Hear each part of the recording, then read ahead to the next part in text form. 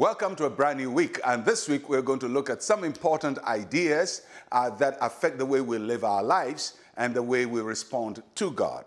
So we start with Romans chapter 8, verse 28. And we know that all things work together for good to those who love God, to those who are called according to his purpose. We're going to focus on the called according to his purpose part.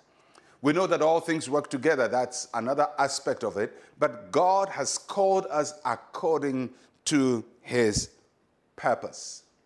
To experience the fullness of life that God wants us to have, we have to accept and live with the mindset that God has called us and that he has called us according to his purpose. God's calling for us is always a high calling, or it's the highest calling. And what do we mean to say something is a high calling? It means that for all the things that draw on our attention, people call you to do something, people call you to do the other thing. Maybe there are things you even want to do for yourself, or the things your parents want you to do. But above all of those calls, above all of those demands, there is a higher demand that God is placing on our lives. And that is what we call his higher calling.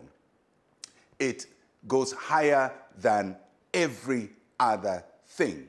And we have to come to that awareness in our beings that there's something God wants us to do that is higher than any other thing we want to do in life. And if we find ourselves in that higher calling of God, we get our highest output, our highest significance, our highest joy. Now, God's high calling for you is also called his perfect will for you. That means that is the perfect fit for you. That's the perfect thing you have to do with your life. So God's high calling for me is not going to be the same as God's higher calling for you. God's higher calling for you may not be the same as his higher calling for your spouse. And the place that God has designated for each one of us is based on what he has called us to do. So if God calls me to do A, he will create a spot called A where I fit in. And only I will fit in that space perfectly. Other people may try it, they may pretend, they may imitate, they may copy, but nobody is going to fit in the place that God has designated for me. That is a mindset we must have, that God has a calling for our lives, and the calling for our lives is according to his purpose. So for us to really live our lives the way we bring significance to ourselves, we must be where God wants us to be. It's a very simple truth, but it's very difficult to obey. Why? Because life is full of imitation. The human being is prone to imitation. We learn by imitation.